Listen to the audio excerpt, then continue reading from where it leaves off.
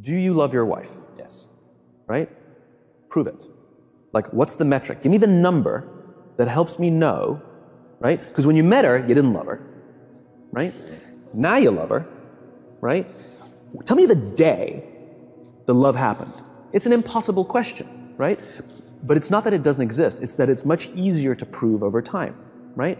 So all leadership is the same thing. It's about transitions. She didn't fall in love with you because you remembered her birthday and bought her flowers on Valentine's Day. She fell in love with you because when you woke up in the morning, you said good morning to her before you checked your phone. She fell in love with you because when you went to the fridge to get yourself a drink, you got her one without even asking. She fell in love with you because when you had an amazing day at work and she came home and she had a terrible day at work, you didn't say, yeah, but let me tell you about my day. You sat and listened to her awful day and you didn't say a thing about your amazing day. This is why she fell in love with you. I can't tell you exactly what day, and it was no particular thing you did. It was the accumulation of all of those little things that she woke up one day and as if she pressed a button, she goes, I love him, right? Leadership is exactly the same. There's no event.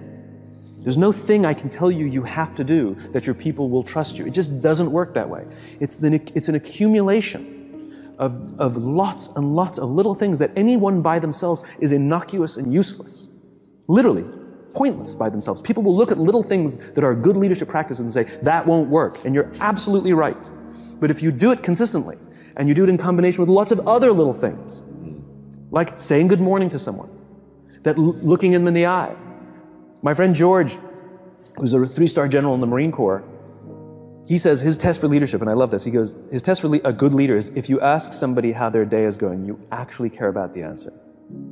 Right? The number of times we're walking to a meeting, we're rushing, we go, how are you? Not good, I got to get to you later, I'm late for a meeting. Right. If you ask the question, you were standing there and you were listening to the answer. It's those little innocuous things that you do over and over and over and over that people will say, I love my job.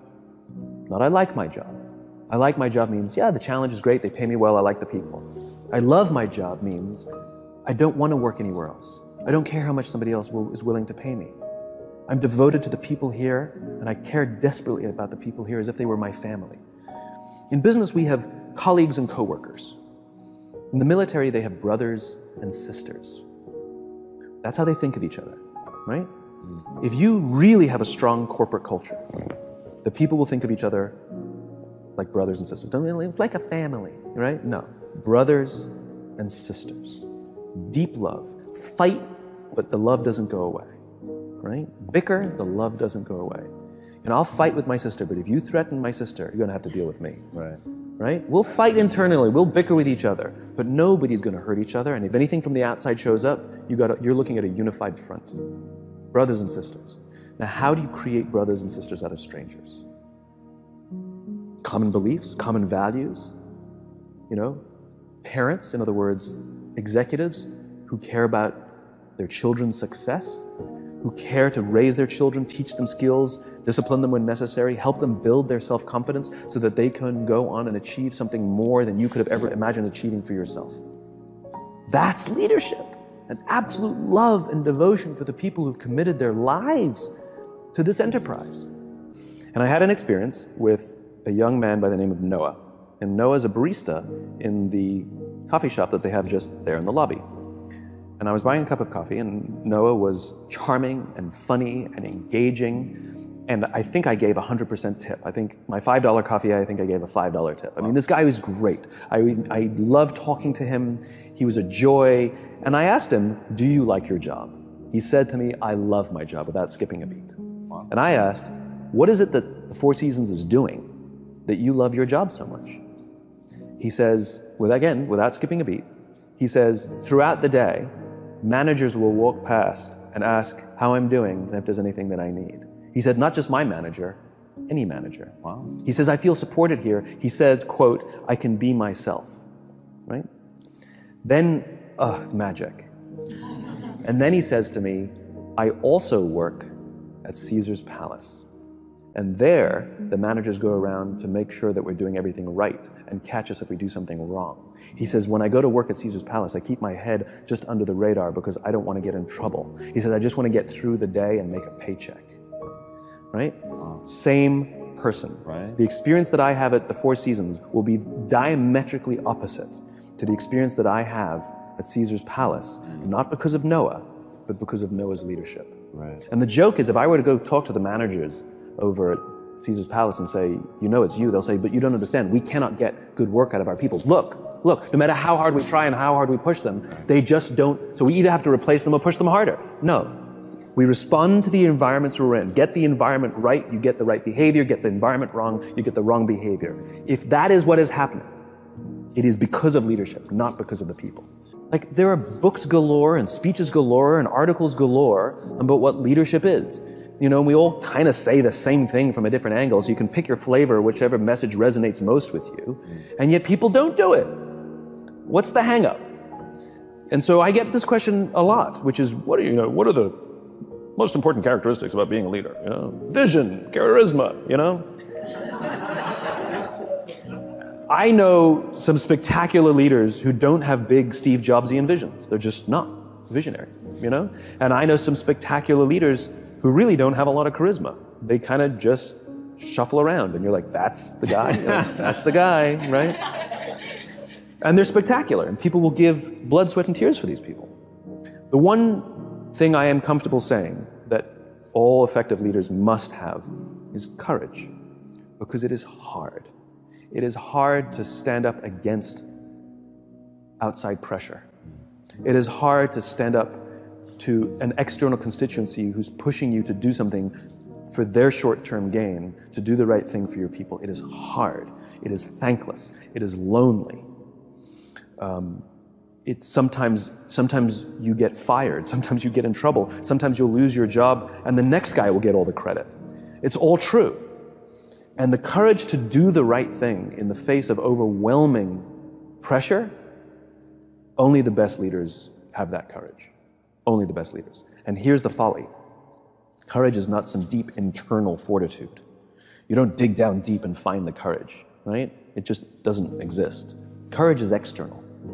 Our courage comes from the support we feel from others. In other words, when you feel that someone has your back, when you know that the day that you admit you can't do it, someone will be there and say, I got you. You can do this. That's what gives you the courage to do the difficult thing. It's not going off to an ashram by yourself somewhere for 4 weeks and coming back and finding the courage. It's not what happens. It's the relationships that we foster. It's the people around us who love us and care about us and believe in us. And when we have those relationships, we will find the courage to do the right thing. And when you act with courage, that in turn will inspire those in your organization to also act with courage. In other words, it's still an external thing. That's what inspiration is, right? I'm inspired to follow your example. But those relationships that we foster over the course of a lifetime will not only make us into the leaders we need to be and hope we can be, but they'll often save your life. They'll save you from depression, they'll save you from giving up, they'll save you from any matter of negative feelings about your own capabilities, your own future. When someone just says, I love you, and I will follow you no matter what. Being vulnerable doesn't mean crying. Being vulnerable means willing to admit you made a mistake. Being vulnerable is the willingness to say, I need help. Being vulnerable is the willingness to express the feelings you have towards someone without fear of what other people may think of you by making that expression. And most people, especially if they don't have a trusting environment or a strong corporate culture, most people don't want to feel vulnerable. It's dangerous to feel vulnerable. If you admit you made a mistake or you don't know what you're doing, you've been promoted into a job that you have no clue or no business being in that job, lying, hiding, and faking is a much better option, right? But for the fact that it's more stressful and ultimately the results will falter, right? It's counterintuitive. But that's what a strong environment means. It means I can be vulnerable. So the fact that you can say that out loud means that there's a loving, trusting culture here that is okay with you being vulnerable. Nobody's thinking, oh my God, this company's going downhill, this guy's nuts. He's blubbering all over the place, That's not what people are thinking. I mean, some people are probably thinking it. But generally, that's not what people are thinking. If anything, people are going, cool. And that then inspires them to feel that they can also express vulnerability, like admit a mistake, like say they screwed up, like say they need help, that say, they want to offer help to someone and not fear that either.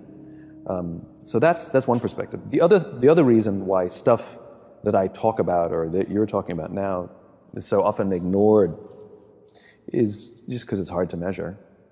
How do you measure leadership? How do you measure it? That's going to be one of my questions. How do you measure trust?